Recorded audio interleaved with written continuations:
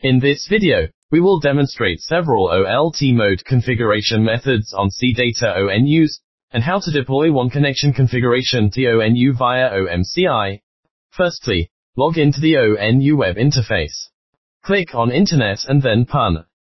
In the PUN settings, we can see that there are several OLT compatibility modes. Default mode, report standard ONU information to the OLT.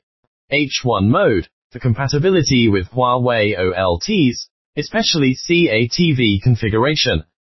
H2 mode, designed to ensure compatibility with certain Huawei OLT versions that restrict third-party ONUs. Z1 mode, addresses ZTE OLT issues that block third-party ONU access. Auto mode, the ONU automatically updates the vendor ID based on OLT information. Let's see what happens to the ONU information on the OLT when we set the OLT compatibility mode to H1 mode. The vendor ID of the ONU changes to HWTC.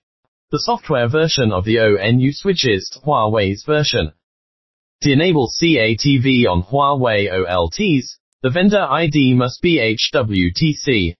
This is how H1 mode is configured. Next, we set the OLT compatibility mode to H2 mode. The software version changes to Huawei's version, and pairs with private OMCI protocols to bypass Huawei OLTs limiting access to third-party ONUs.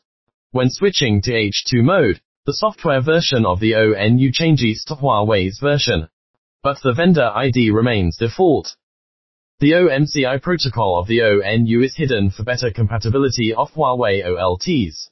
This is how H2 mode is configured. Next, we set the OLT compatibility mode to Z1 mode. The vendor ID changes to ZTEG on the OLT.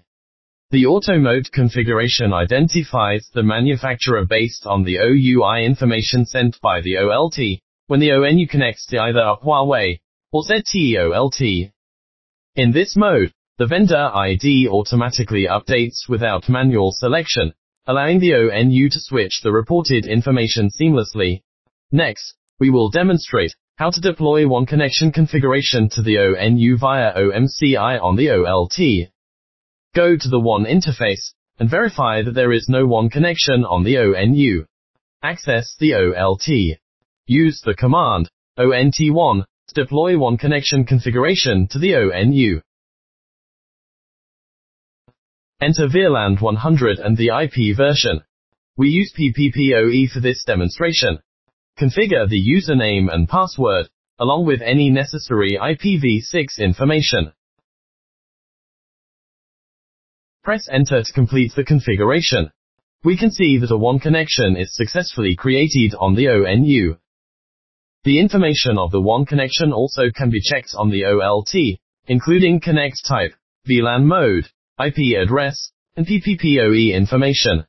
These are the OLT mode configuration methods on C-Data ONU, and one connection configuration deployment on ONU via OMCI.